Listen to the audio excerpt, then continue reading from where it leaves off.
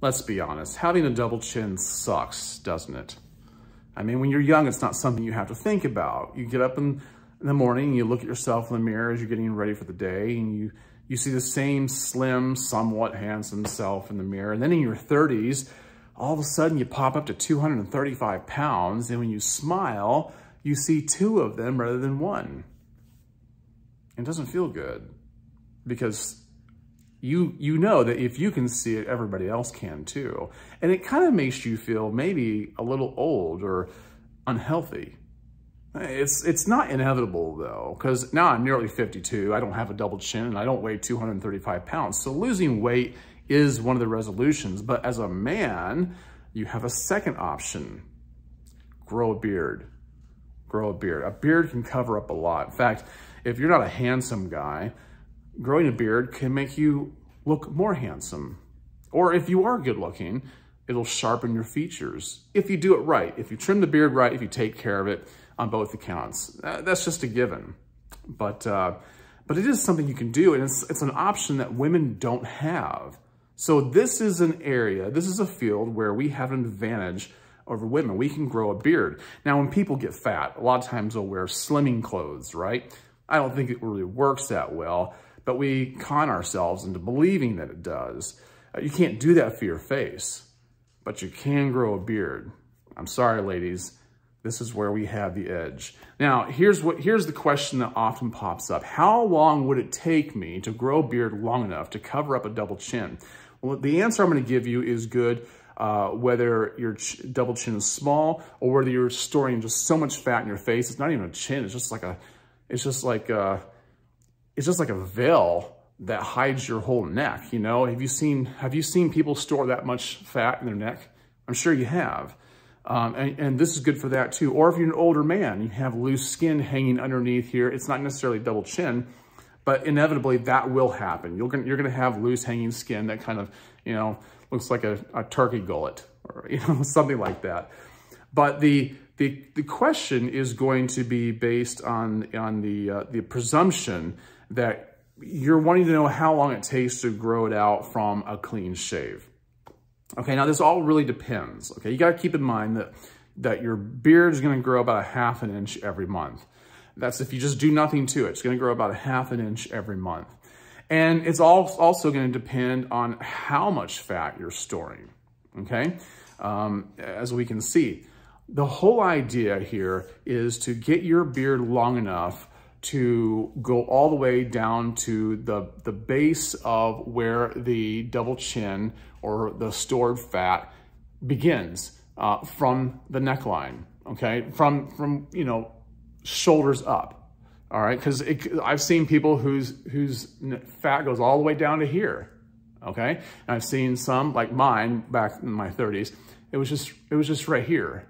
So you want your beard to be long enough to drape down below that, all right? Now, I couldn't, with the kind of double chin I had back then, I couldn't wear a beard as short as I have it now. In fact, I had a goatee back then and did absolutely nothing for it. And if you grow a beard and trim it wrong, it's not going to do any, it'll actually make your double chin worse. You know, I'm talking about like these chin strap beards.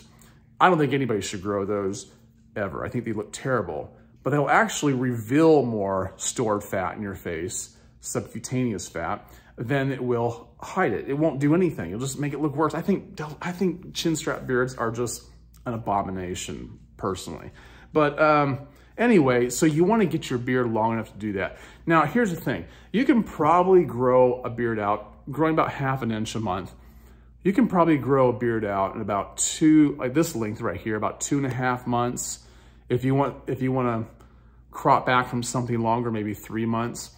But if you have a much longer beard, it could take 4 months. It could take maybe 5 months if your fat goes all the way down to here.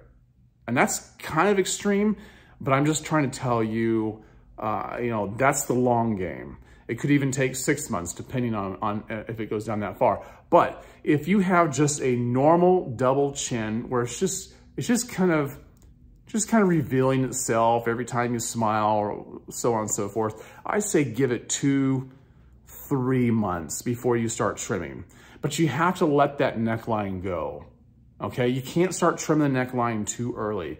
You just let it go, let your beard go for 2 or 3 months, and then start your trim, or you know, just kind of assess at that point if it's long enough. And then, you know, it's once you see that the hair is long enough that it drapes below the double chin line, then you can kind of begin to think about trimming. You can either look at my beard trimming tutorials, which I don't have anything specifically for double chins. Maybe I should. But all in all, you probably are good with whatever I have. It's just all you have to do is just make sure that's long enough. Check your guards before you start hacking away. Well, you shouldn't hack, period, but you know what I'm saying. But if you're going to go to a barber to have your beard trimmed, make sure you tell them, look, I want this beard to be kept long enough to where it's hiding the fat that I'm storing in my neck area. Okay. Now, if you have it in your face, if you have more fat in your face, your beard's automatically going to cover most of that anyway. But you want some continuity. You want some symmetry. So you're going to be able to get a good feel for just how long it should be if you let it go for, I'd say, guys, at least go 3 months, at least 3 months before you begin to even think about trimming anything away. And you might think, well, I don't like the way it feels. It makes my skin itchy. It looks a little unclean. Well, the best thing you can do is keep that skin underneath there moisturized with beard oil or beard butter or something like that. And keep running a comb through it. And that will help tame the beard as it's growing out, even when it's really short like that. But you have to try to keep it healthy from the very beginning.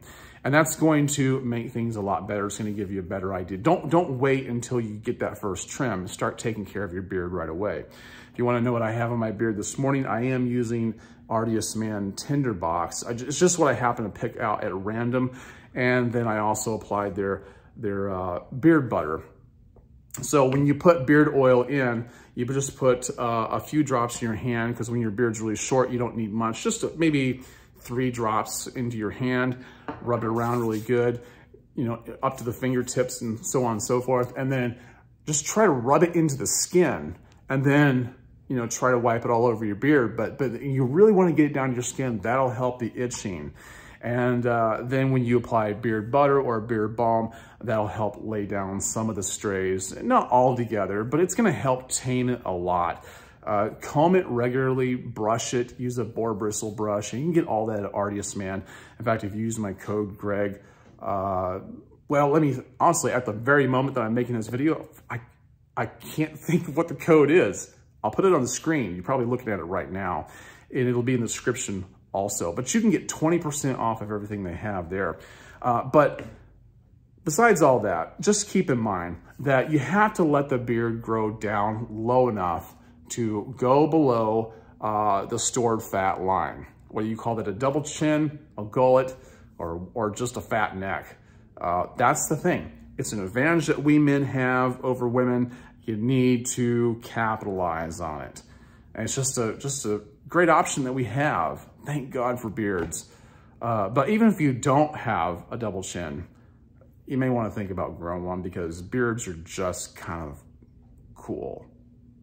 All right, think about that. All right, guys, I'll catch you in the next one. If you have any questions for me, leave them down in the comments section below. I'll take a look at them. I'll try to respond to them through a video, or even in the comment thread. But I'll probably start making more videos on answering your questions concerning the beard, or even shaving your head. In fact, I shaved my head with Artiest Man products this morning. I didn't bring those out, but I do have a fresh shave, as you can probably tell, because the light is bouncing off my pate. Yeah, pate. That's a word. That's your head. Anyway, that's neither here nor there. This is not an English lesson. It's a beard video. All right, guys. I hope you've enjoyed this. I hope it meant something to you. Leave your comments. Like this video, subscribe, share it with others, and hit the notification bell. I've enjoyed it. Catch you in the next one. Bye-bye.